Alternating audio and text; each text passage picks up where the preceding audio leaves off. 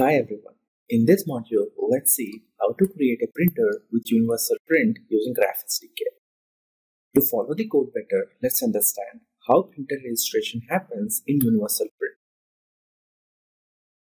When universal print gets a registration request, it registers the device with the Azure Active Directory. It starts the registration process in the background and returns the operation ID in the response header.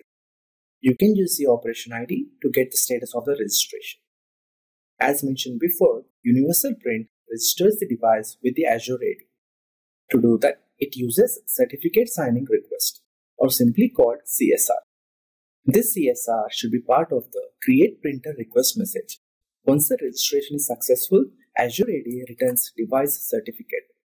As I mentioned before, you can use the operation ID to get the status of the registration. If the registration is successful, Universal Print returns printer certificate and printer object. Let's see how this is done with code.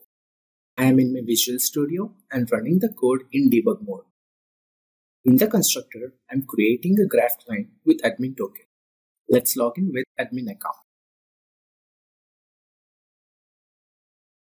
Now that the authentication is done, let's continue with the registration demo. First, let's create a printer in register printer function. As mentioned before, creating a printer is a two-step process. The first step is initiating the printer registration. As you know, create printer request should contain certificate signing request. You can get the code snippet to create the CSR at this location. Before we create a printer, let's add few more basic printer properties. The next step is to send the request. The response of the create printer request contains the operation ID in the response header. If we use the graph client, we won't be able to read the response header of a post operation. Hence, let's use HTTP client to send the request.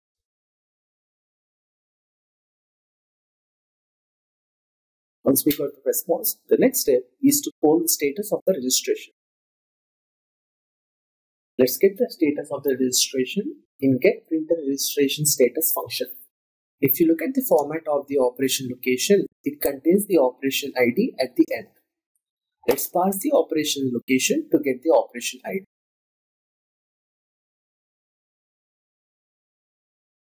Let's create request to get the operation status and send the request. If the status is still running, we will retry it after recommended amount of time. In this case, the registration is successful. The response of the successful registration contains the printer object and the printer certificate. While we do not need printer certificate to do any graph operation, we recommend you to save the printer certificate in the keyboard. That's how simple creating a printer with universal print is. Let's display the printer information. As you can see, the printer contains pretty basic properties. Let's add additional printer parameters in update printer method. I have the printer parameters in the binary file at this location. Let's read the content of the file. Let's update the attributes of the printer in update printer method. To update the printer, we first create the graph request object for the printer. Copy the content into the request message and send the request as a patch operation. Let's read the printer back in getPrinter method. We first create the graph request object for the printer and get the printer by making a get request.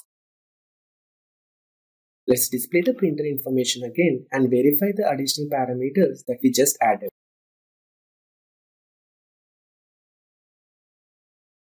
Now, let's go to Azure portal and share the printer that we just created. I'm in the Azure portal and here is the printer that we just created. Let's share it with everyone in the organization.